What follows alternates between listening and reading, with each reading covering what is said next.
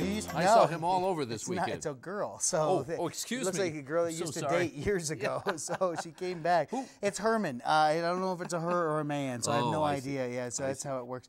And we got to put some stuff into her little brain. Ooh. All right, and you can't put things into her brain with a hat on. So that's why kids can't wear hats in schools, or so teachers will tell you. So we take her little hat off. Always safe. So she's always safe. Here's what we need. We need elements of these kinds of things. So I just put them on the board. So it's an element of wonder. So here's an element of wonder, and we just put a little bit of wonder down into her head like this. Is that kind of fun? So a little wonder. What do you have, Mark? You have risk. Good. Is that good? I have risk. Yes, absolutely. A little risk goes down inside the head like this. And by this time, the kids are going, "Wow, how is it? And why does the room smell like acetone?" I'm wondering, is that kind of fun? And finally, what do we have here? We have so whatever message you want. Isn't that kind of fun? We have teachers and team builders and people like that who are using a science demonstration. Is that great? Oh, that's terrific. So isn't this fun? Anything you want to put in the person's head, you that can. Is so down fun. Inside. Now here's the secret. So down inside. So now I told our camera people, don't reveal it early on. So look at this. This is the secret. So you see the hole in the head. Sure enough. And so the secret is here.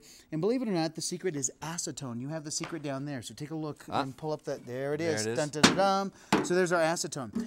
Acetone will melt polystyrene or styrofoam. So what I did was this, is over the weekend, don't go buy this stuff. Something you're going to buy a piece of furniture or something, or a TV. Oh, it'll be in the packaging. It's going to be in the packaging. Right. And so that's what happened over the weekend. That's why we're doing that today. And so I cut it into strips. And so now when it touches the acetone, it literally just vanishes. So here, watch this. So if you move the acetone out of the way. It's just a great idea. Is that fun? So here, watch this. It used to be a trick years ago. You'd have the new guy get a styrofoam cup, and they'd say, go fill up some acetone and bring it over. And as soon as you pour it in there like that, then the bottom falls out.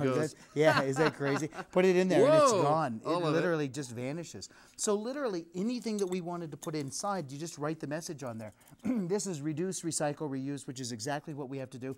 We have to realize that on the planet Earth, when we make styrofoam, that you can't recycle styrofoam. Really? You can't? It's here for good. So you can reduce it, or you can reuse it, or you can find something else to do with it. And in this particular case, we're going to break it down. So look at that. As soon as it touches, it literally Do they just do this vanishes. at the big recycling centers? Is this the way? No, because they can't turn it into anything else. That polystyrene that is there. So once it's there, it's there forever. But I love it as a message, and I love the fact that there are people out there that are using science experiments as a little demonstration to convey a message. And so if you want to teach kids about reduce, recycle, reuse, what a great way to be able to do that. And literally the cup just goes in there, and the cup will vanish just as quickly as well. And so that's I thought it was a lot. You know, now that I think of it, when I put it out with my cardboard for my recyclables, they don't pick it up. No. It always sits there if it's in a packing carton or whatever. It's great for shipping things because it's mostly little pockets of air, and that's exactly what this shows, is the little tiny pockets of air. Yeah. Isn't that crazy?